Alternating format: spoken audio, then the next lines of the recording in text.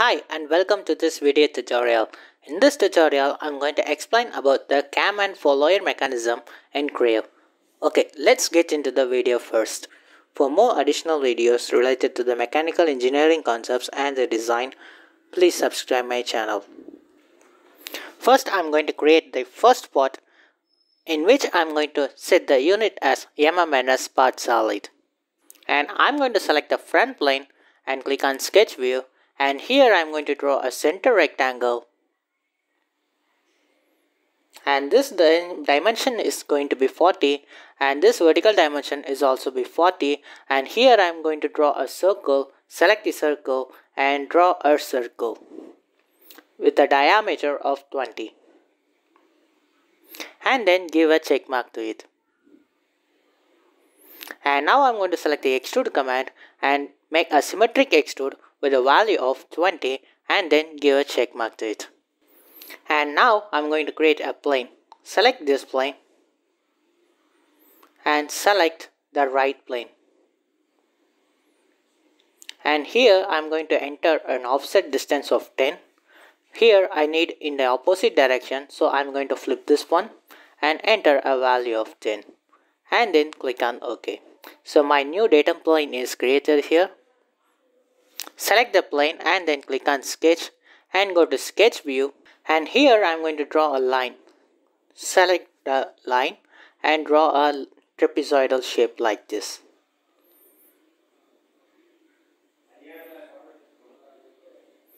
And here I'm going to enter the dimension value of 30, and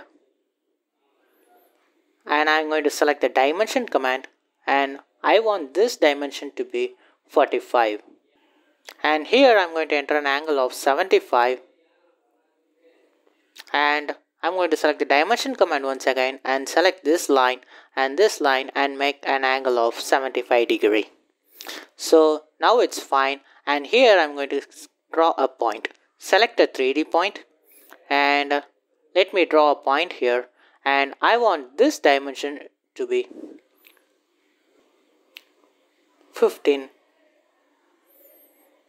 and select this point and this dimension to be 15, and select this point and select this axis here, and I want this dimension to be 110.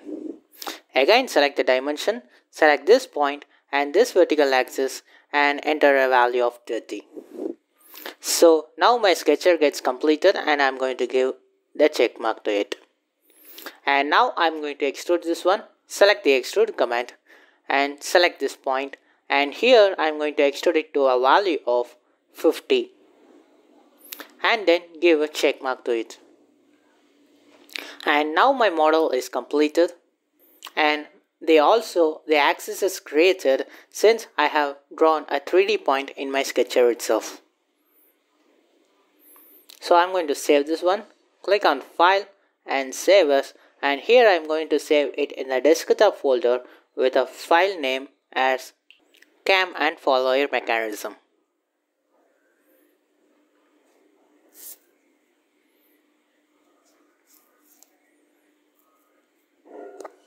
And then click on OK.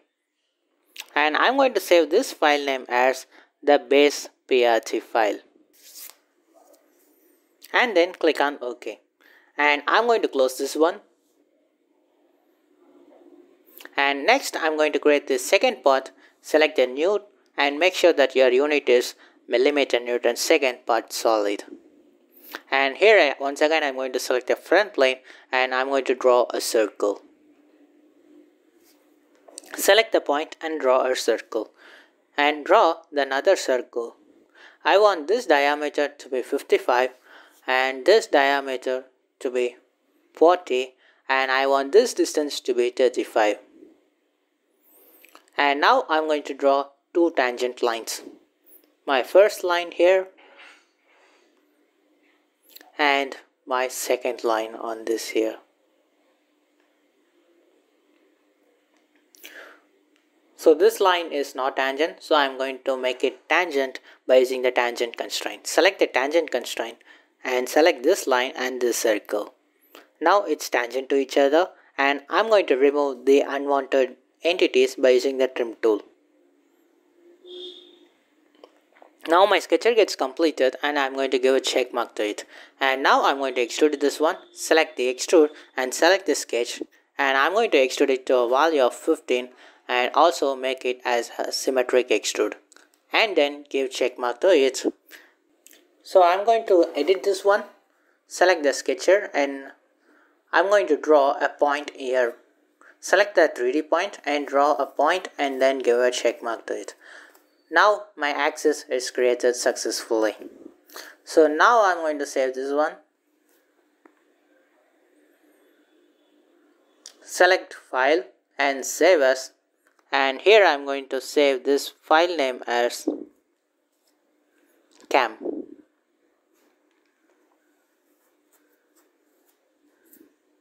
And then click on OK.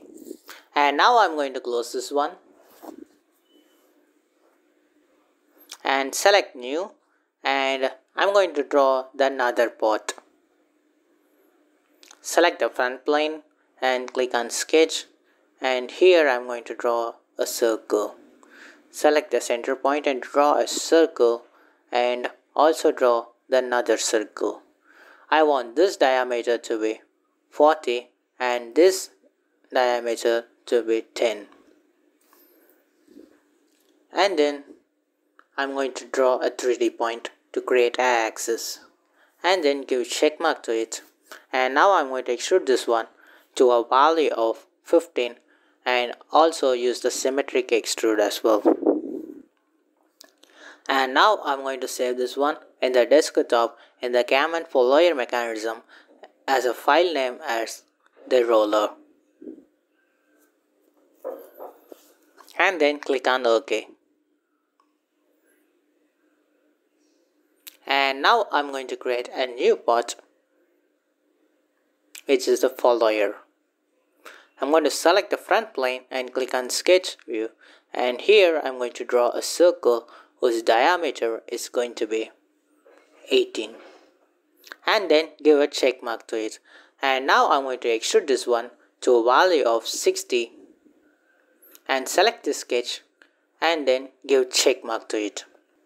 And now I'm going to select this plane here and go to sketch view, and here I'm going to draw a line. Select the line and select this point and this point.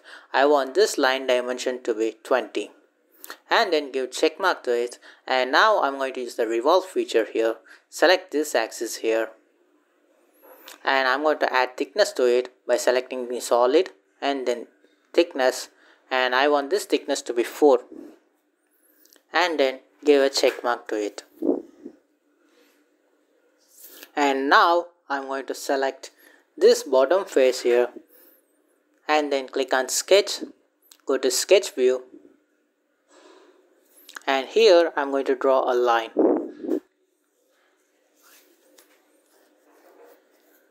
I want this dimension to be 12.5 and this entire dimension to be 25. I want this dimension to be 10 and then give check mark to it. And now I'm going to extrude this one. Select the extrude command, and here I'm going to extrude it to a value of 35 and select the solid extrude and add some thickness to it. I'm going to add thickness value of 4. I'm going to add the thickness to the mid plane here. And then give a check mark to it. And I'm going to use the round command to add some fillets here. Select this edge here and holding down the control key, select another edge. And in the sets option, I'm going to select a full round option and then give check mark to it. So this feature is created successfully. I'm going to mirror this one, and before that I'm going to draw a hole here. Select the sketch, and here I'm going to draw a circle whose diameter is going to be 12, and then I'm going to extrude cut this one to remove the material and then give check mark to it. So my feature is created, and I'm going to mirror this one. Holding down the control key, select the mirror command, and I want this plane to be mirror plane, and then give check mark to it. And now my part gets completed. And here I'm going to save this one, select file, save as, and I'm going to save this as a follower part, and then click on OK. And let me close this one. And now I'm going to create a follower assembly. Select new assembly and make sure that your unit is in millimeter Newton second assembly design.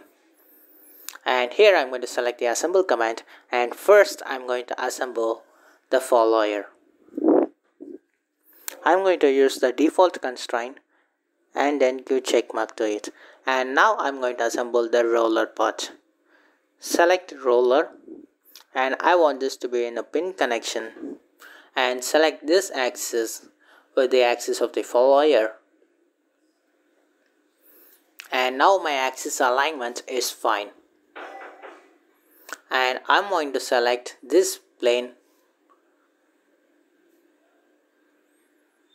with this plane of the assembly part. And now my connection definition gets completed. I'm going to save this one as the follower assembly.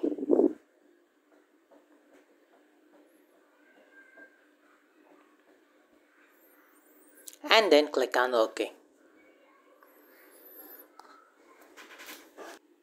And now I'm going to create another assembly. That is a final assembly.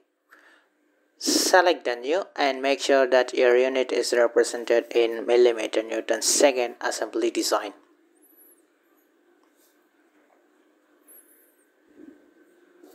Select the assemble command, and first I'm going to assemble the base part.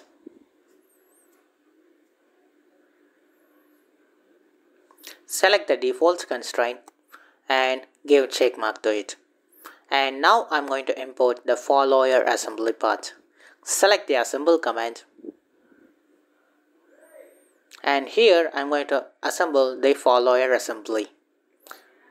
And I want this constraint to be cylindrical constraint, and select, I'm going to rotate this one first and select this axis.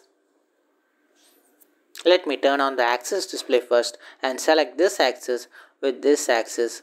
And now my connection definition gets completed, and I'm going to rotate this one like this and then give check mark to it. And next I'm going to assemble the cam. Select the assemble and select the cam part. I want this to be pin connection, and select this axis with this axis of the cam, and make sure that coincident constraint is enabled, and select this face and make a coincident relation, and then give check mark to it. And now I'm going to animate this one and also apply the cam mechanism to it. Before that, let me open this part, and here I'm going to create a point. Select the point command and let me tilt this one, and I'm going to select this edge, and in the options tab I'm going to select a center option. And now my point is created at the center of this edge here. And again I'm going to select this part and I'm going to open this one, and here also I'm going to create a point. Select the point command and let me select this outer edge here, and as usual make this as the center option such that the point is created at the center of the edge. I'm going to close this one, and now my point gets created. And now I'm going to the applications tab and select the mechanisms, and here I'm going to create a cam mechanism. Select the cam, and here I'm going to make sure that the auto select option is checked in, and here I'm going to select this outer circular edge, and in the cam to option I'm going to select the outer edge of the cam, and then click on OK and click on OK once again. And now my cam and follower mechanism is applied, but I am going to apply the spring connection to it. Select the spring command and here I'm going to select 2 points which I have created recently. Select this point and holding down the control key, select another point. And here I'm going to enter a value of 100. And then give a check mark to it.